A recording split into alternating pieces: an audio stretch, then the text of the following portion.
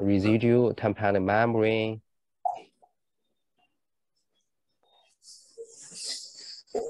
And put inside the cartilage.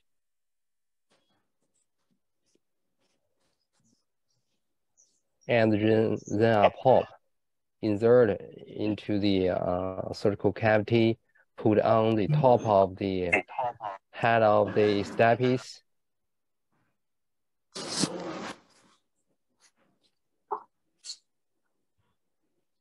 So replace the flap.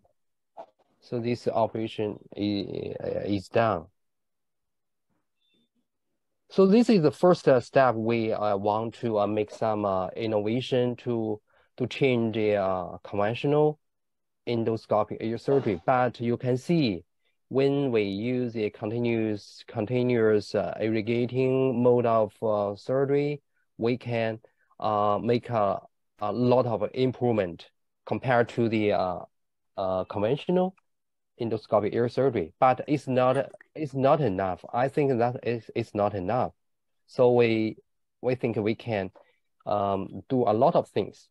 So how to perform the continuous irrigating surgical pattern? We use different way. You can see this is the endoscopic seeds that we do it. Here's another way. We have put some seeds on the road of the endoscopy. So we have used some other reusable pressure infuser or the precision pump, which is made in China.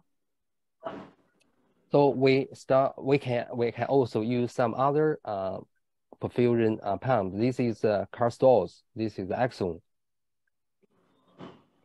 So when you develop to you will think to develop some new instrument and equipment. So there's still a last problem we haven't solved. That is incision making and the hemostasis. So that we need to find some new technological improvement and research, or use some underwater hemostatic devices, such as bipolar or plasma energy output mode, where you have to bring up some new integrated irrigating endoscope, all kinds of such thing you can do just in order to improve some working efficiency of incision and hemostasis. So how can we think about it? The feasibility of the plasma technique using through the ear canal is because this is a conventional plasma electrode. So its diameter is 3.3 millimeter. When you save the flushing channel, you can tremendously decrease the diameter of the plasma electrode. We can use the new can of the plasma electrode, such as 1.5 millimeter. So right here, we develop a new plasma technology equipment. We can call it OTO'VIEW. So in this set of the equipment, we can combine the continuous irrigating mode and the plasma technique together. After 2 or 3 years working, we have tried out this system in more than 159 hospitals in China, carried out in 11 provinces in China. Nearly 10 special OTO'VIEW application meetings were held nationwide. We also made expert guidance for clinical application of OTO'VIEW technology 2 months ago. So use this kind of the OTO'VIEW plasma technology equipment, which including the plasma generator, surgical handpiece, plasma knife set, headset, OTO'VIEW ear endoscopic, and OTO'VIEW perfusion pump. So this is a complete set of the OTO'VIEw equipment. So I will use some other endoscopic ear surgery video show you how to use that. So this is a inlay laryngoplasty.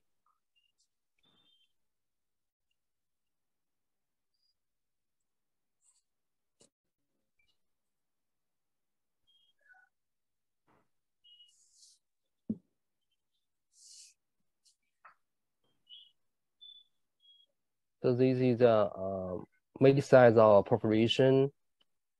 We use a plasma electrode like elevator, just like an elevator.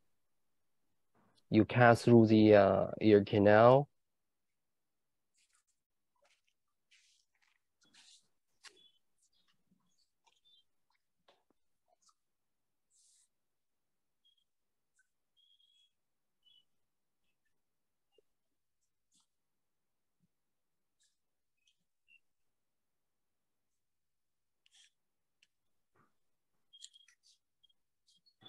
After finishing the incision, you just push down the flap towards the perforation.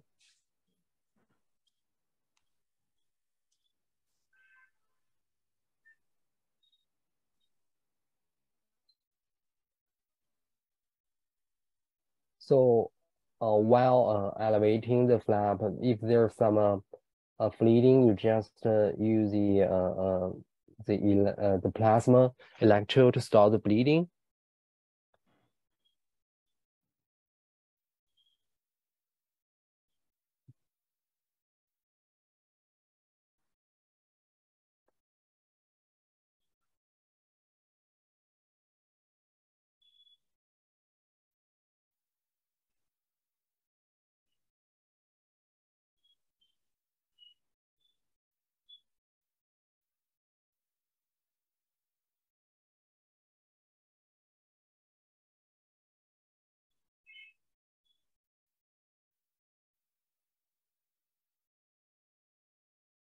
So when you push the flap to the level of the fibrous sulcus, you cannot going through the fibrous sulcus. You just lift up the epithelial layer up and remain the fibrous layer inside you.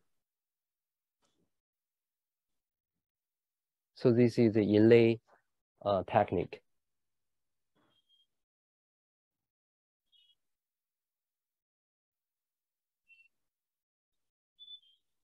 We push away the epithelial layer anterior.